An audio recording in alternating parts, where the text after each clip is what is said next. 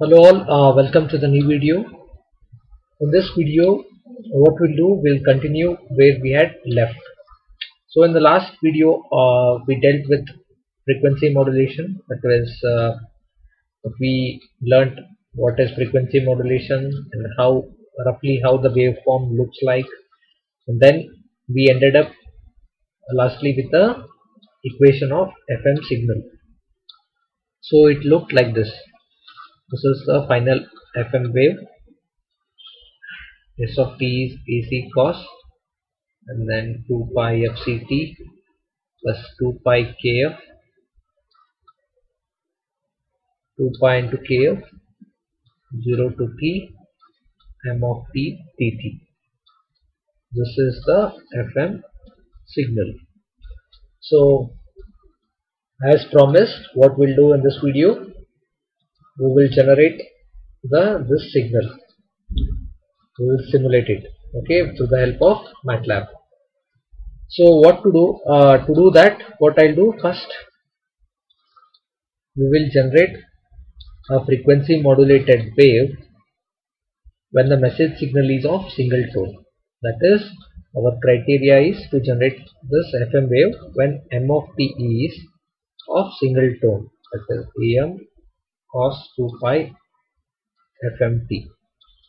So this is only because our calculations will be simpler and the code will be simpler for me, and also we'll end up with a very nice elegant frequency modulated wave. We will get a good idea as how the FM wave looks and how the information is being transmitted and how different it is from amplitude modulated wave. So that all we can get with the help of this equation, that is S of t is AC cos 2 pi fct plus 2 pi into kf integral of m of t over 0 to t dt. So let's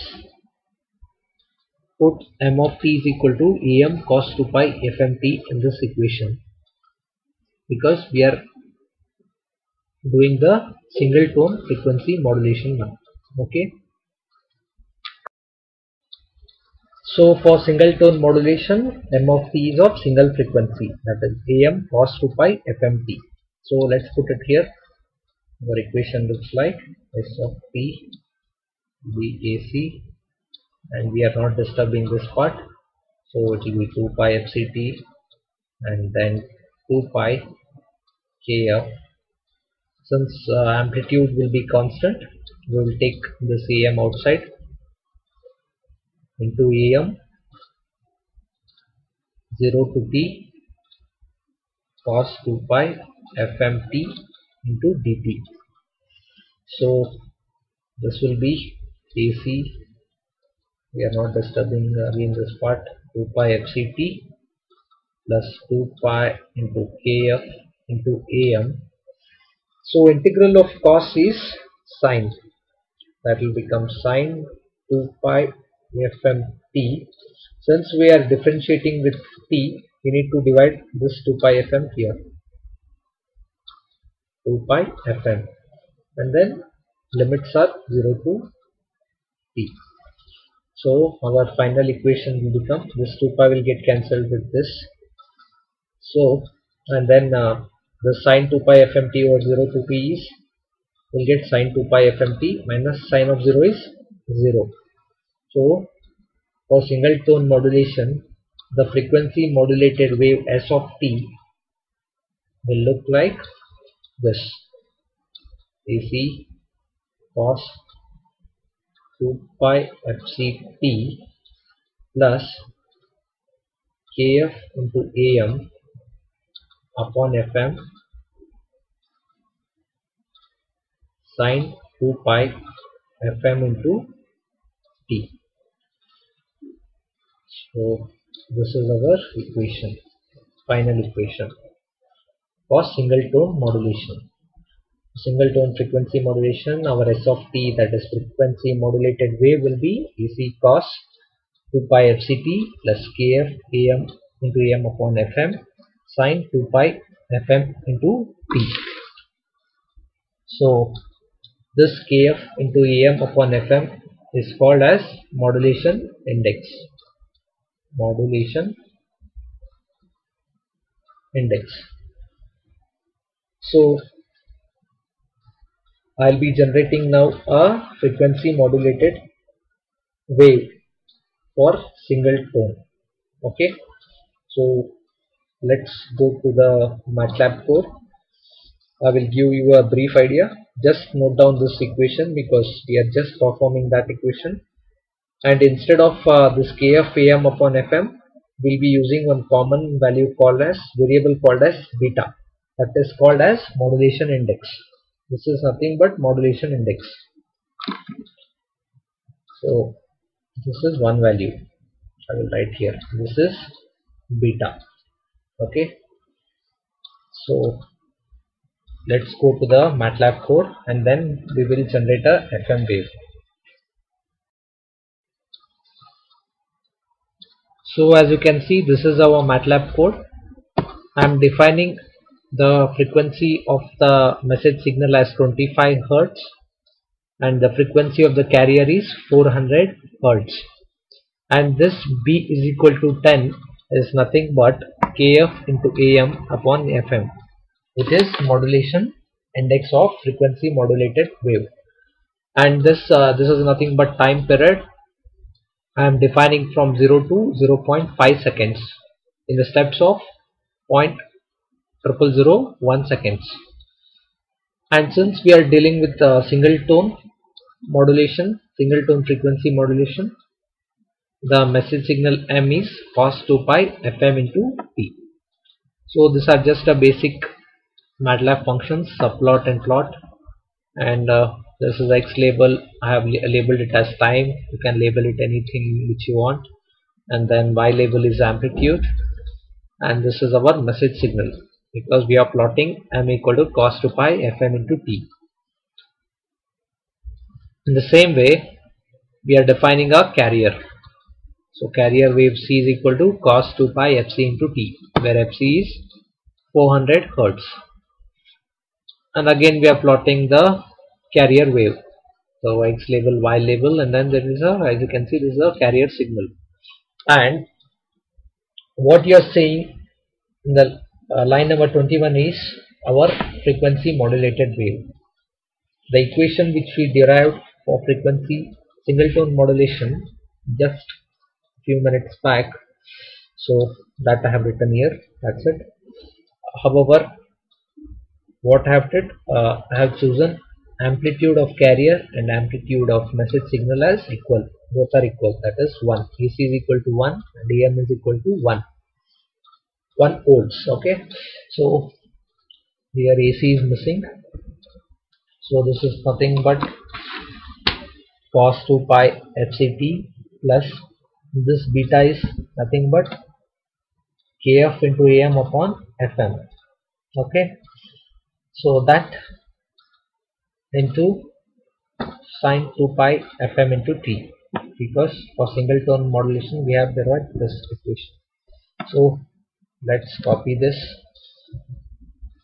and let's plot it in Matlab. I don't have Matlab, so I am using this free software called as GNU Octave Online. There I'll be plotting the FM signal. So let's plot this three signals. That is, first is message signal, then we'll plot carrier signal, and then there is a FM signal. Y equal to cos 2 pi FCT plus beta into sin 2 pi FM into T. The sin 2 pi FM into T is a message signal. So it is of 25 Hz and carrier is of 400 Hz. So the frequency of the FM signal will vary. Okay, there is a instantaneous frequency which we had discussed in the previous video will apply here. That is Fi of t is equal to Fc plus blah blah stuff, that is Kf into Am and all. So we will plot it in the GNU Octave Online. So it takes some time to process all this. There will be repetitions. So let's give it some time for that.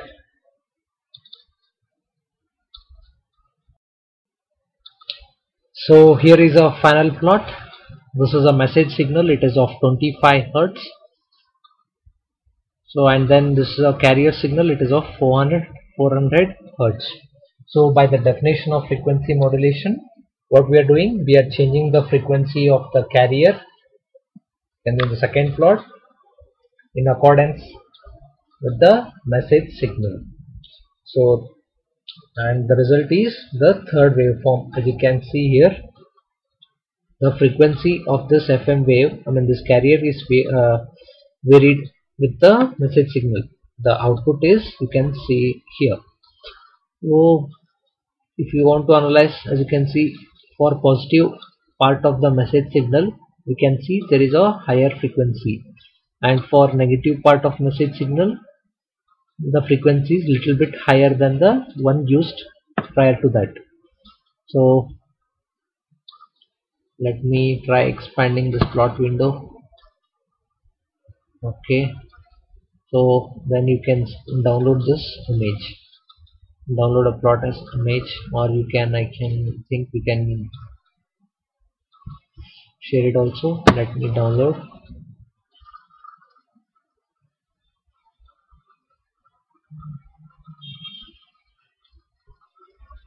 So you can use it for assignments and all that stuff. Okay, you can try changing the frequency which I had used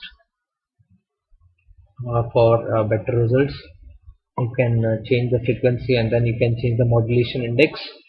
So there are two types of FM wave actually. One is wideband FM and one is narrowband FM.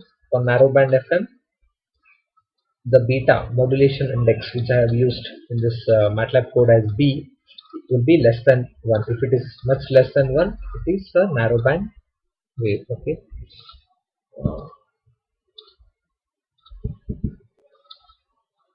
So now it is very clear. This is 400. I'm not sure what is the frequency, but you can see the frequency is changing in the FM wave. That's where our information lies. So this message signal, since we cannot transmit it over large distances, we can use this modulation technique. It is much immune to noise compared to amplitude modulation. So that's how the quality, when it is immune to noise, so the quality will be higher than the amplitude modulated wave. So thanks for watching, guys. Please subscribe to our Signals and Systems channel, and for any doubts please use the comment section. And, I have pasted the code in the description section which you can use, and try it in this octave-online.net. So that's all for this week's video. We'll come up with the new videos next week. Thank you.